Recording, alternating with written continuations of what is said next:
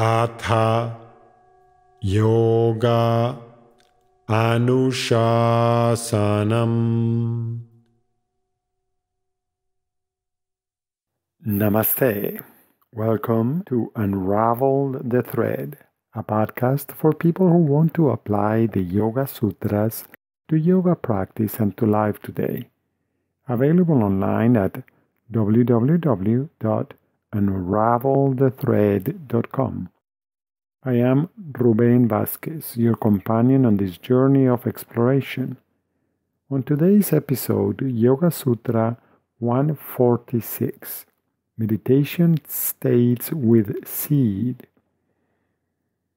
Sutra 46 in Chapter 1 says, "These previous states of deep meditation, samadhi, are called with seed, bija, because they use either a gross or subtle focal point. The meditation practices up to this point have all used a focal object as a support, called a seed, bija. Just like scaffolding is erected during construction of a building, regardless of how useful the scaffolding was, once the building is complete, the scaffolding becomes an obstacle and, since it is no longer useful, it is removed. Similarly, the involution process of meditation keeps moving from the outside towards the innermost aspect of your being. Whatever focal point you are using to focus your awareness will eventually be released. Another reason these types of integration, samadhi, are called with seed, bija, is because there are still some remaining impressions, samskaras, stored in the practitioner's subconscious memory. These impressions are the seeds of future actions and inclinations. You can try the idea of releasing the focal point by refining the technique for chanting Om or Aum suggested in Sutra 127. You start chanting at a comfortable level with external sound establishing a smooth flow of air and sound to invite your mind to stay with this experience. Gradually, start decreasing the volume of your chant so that the sound remains steady and fluid as it becomes softer and softer.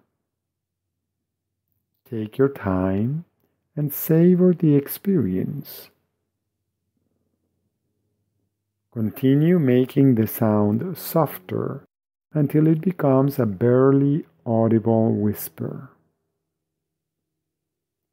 Then continue moving your mouth while chanting silently, making the movements ever more subtle. Remaining focused inwardly, stop the movement of your lips and make your inner chant even more delicate so that your attention is gentle and effortless. Continue until the silent chant is as subtle as possible. Eventually, release the silent chant and remain with its silent reverberation in your being. Remain with this soft yet persistent focus for as long as it is comfortable.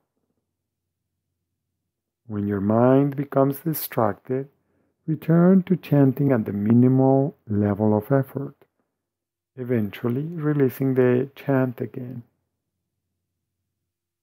What happens when you try this? What do you notice? As usual, one more way of exploring the meaning of this sutra is by chanting it. You can choose to chant it in its traditional form with some of the words coming together. Ta eva Sabija samadhi. Another option is to chant each word in the sutra individually.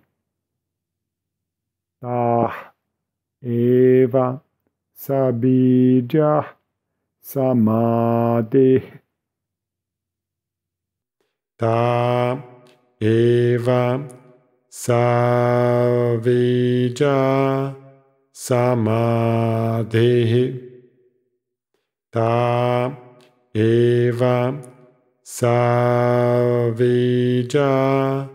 samadhi. Ta eva savija samadhi.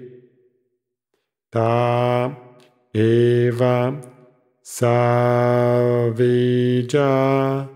samadhi. Ta eva savija samadhi. Thank you very much for listening. I hope you can join me for the next episode when we will explore Sutra 47 in Chapter 1. Please remember, you can find more information at unravelthethread.com. I would certainly appreciate it if you could share this podcast. Thank you. Until next time, Namaste.